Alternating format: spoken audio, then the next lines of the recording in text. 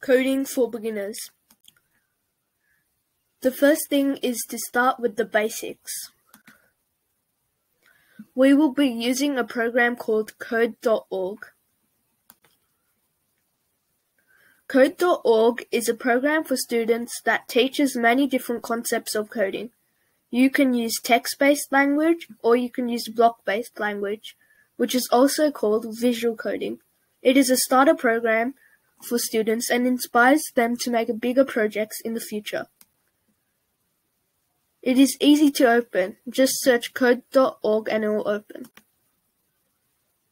Courses we will be doing: App Lab, Game Lab, Minecraft Programming, Angry Birds Programming, Drawing, Play Lab, and Sprite Lab.